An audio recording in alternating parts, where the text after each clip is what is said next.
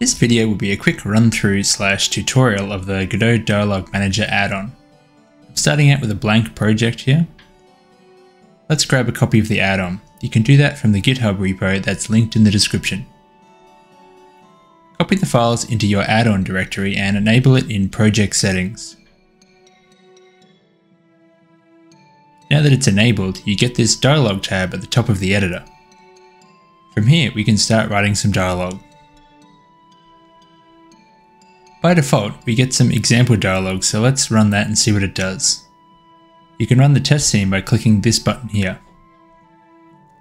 Press enter to progress the dialogue.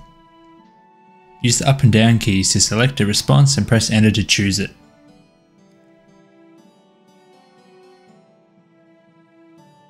Okay, this dialogue is pretty simple, so let's have a read through it. Dialogue nodes start with a title line prefixed with a tilde. Basic dialogue lines are written as character, dialogue. Responses are in the form hyphen, then prompt. You can specify the body of a response by indenting it like this or by using a jump like these two. To end the conversation immediately, use end as the jump, all in capitals. Let's change this jump to point to a different node. That one doesn't exist, so you can right click and create it. We can start making things more complicated by adding conditions. To set up a conditional branch, use if, elif, and else lines. Let's make Nathan say hello, but only if we haven't met. Otherwise, he'll say hello again. Now that we have this set up, this brings me to another important point. The dialog manager itself is stateless, meaning it doesn't keep track of any variables or anything on its own. It defers to globals provided by the game to manage state. This means that whatever you're using to keep track of global game state can remain the authority. You just have to tell the dialog manager which autoloads to use when reading and mutating state. Let's quickly set up an autoload to use for state. I'll just make a new game state script and turn it into an autoload.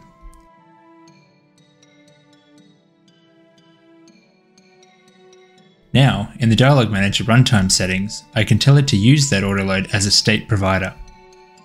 So, our dialog expects a property called hasmetNathan, so let's add it. It's a boolean and false by default. Now, when we run it, we only get the conditional branch that matches the false value of hasmetNathan. If we want to change that value once we've met, then we need to use a mutation.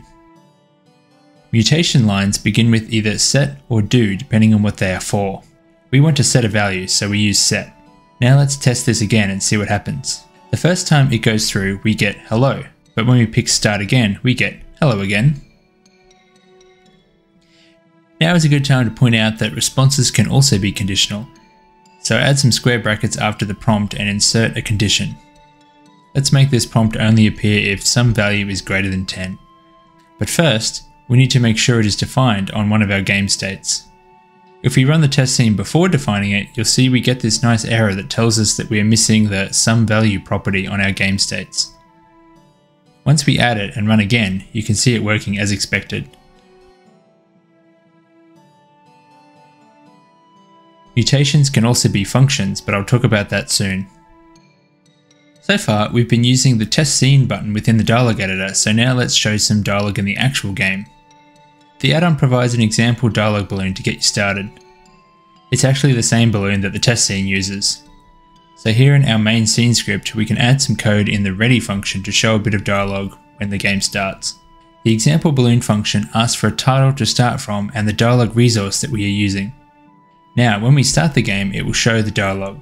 This looks the same as the test scene because the test scene is also just an empty scene that shows some dialogue with the ready function. Let's add a sprite and an animation to move the sprite. Now I can show you a function mutation. Let's define it in the current scene so I can show you another fact about game states. When the dialog manager is looking for properties or functions, it will first look inside the current scene. So we can define a mutation function in here and the dialog manager will happily use it if the dialogue is being run in this scene. This mutation will run our animation and wait until it's done. When the dialog manager encounters a yield, it will wait until it's finished before continuing with dialogue. This is handy for if your dialogue is part of a cutscene and you want some action to happen in between dialogue. In our dialogue, we can add the mutation here.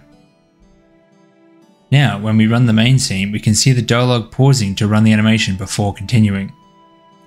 Okay, now let's have a look inside this example balloon to see how it's put together. Everything is pretty standard except this special label here. The Dialog Manager add-on provides a special label node for rendering dialogue. As well as the usual BB codes that you can get with rich text labels, it adds a few more. For example, dialogue containing wait equals n will pause for n seconds at the point in the line where the marker is found. You can also use speed equals n, where n is a speed multiplier. A speed of 10 will be 10 times faster to type out, and a speed of 0.1 will be 10 times slower. This menu is also special. It handles the response selection. If we have a look at the code that powers the example balloon, we can see how it works. Once the layout is calculated, we run typeout on the dialog label and then wait for input. If there are responses, then the menu handles that for us. You can use this example balloon as a starting point for designing your own dialog display system that fits better within your game. Let's have a quick go at doing something like that now. I'll make a copy of the example balloon directory into somewhere outside the add-ons folder. Let's change this pointer to be an animated sprite. I just removed this one and add in a new animated sprite node. Then we can set the pointer value of our menu here.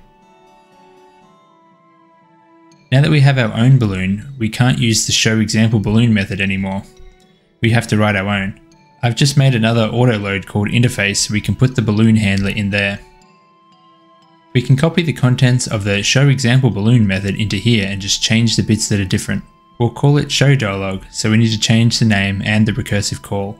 We need to put dialog manager in here so it knows about the get next dialog line method. And lastly, we change the reference scene to use our balloon. Then we can go back to our main scene and use the new handler. Now we have our new balloon. From there, you can make whatever other changes you want. The last thing I'll touch on is generating translations. From this translations menu, you can save a list of unique lines out as a CSV file. By default, each line is its own key, but you can also use static translation keys. You can either write them manually or generate them automatically. The benefit of using static keys is that if you need to change the specific words of a line, the key in the translation file won't change, so your other languages will always be pointing to the same line. It's also handy to use if you need to match up to voice-acted audio files. So, there's probably stuff I've forgotten to mention, but that's enough to get you started using the Godot Dialog Manager add-on. If you have any questions, then pop them in the comments below or find me on Twitter. Thanks for watching, and I'll see you again soon.